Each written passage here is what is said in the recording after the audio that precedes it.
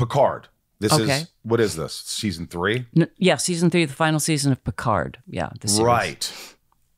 What can you tell us the biggest secret It's been shown. It's done. They've aired it. with Yes. with data? Data. I always say that. I know. Data. I know. I love it. It With drives data. him It was crazy. a huge reveal.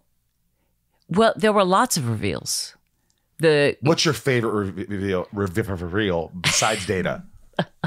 No, the reveals were all over the place. It's the fact that I had a son that Picard didn't know about, and it was his son. That's the biggest reveal. That is the biggest reveal. That was the biggest one. When yes. you read that, were you like, oh my God? Well, I knew that it was there because if it hadn't been an interesting storyline, I don't think I would have done it. I think that might be true for several of us. But because the parts had been pretty much nothing for my character in the movies. It was just like, right, we got to put her in a couple That's scenes. got to be so annoying. Well, it's disappointing. I mean, they'll pay you. Yeah. It's annoying isn't the word, but it is You disappointing. want to be more of an integral part of it. Again, it goes back to the thing. It's for me, it's not about.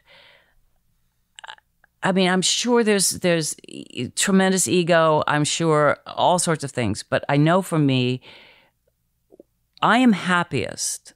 I don't care whether I'm directing at the 99-seat theater, 100-seat theater in Atwater Village. I forget to eat. I forget I'm hungry. I forget if it's the process. I get into the process. I really do. I mean, it's not bullshit. I really do love it. I don't care if it's teaching, it's watching the people get it, watching the light bulb. And if you don't feel like you're a real part of the process, you feel like right. sort of bored. You feel, bored or disappointed, or you feel ancillary. You're just not, it's not very important. And It's then not challenging. And then you go, okay, people go, I'm doing this and they're paying me that much. And it's tricky. I would much rather feel really great about the part of what it is or be challenged in some way. But you love the show.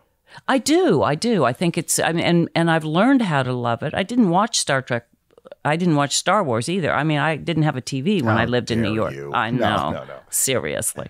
But I think, by meeting the fans, I've met some really interesting people, and you learn about the economy and the socioeconomic situation of the United States of America when you go to these places.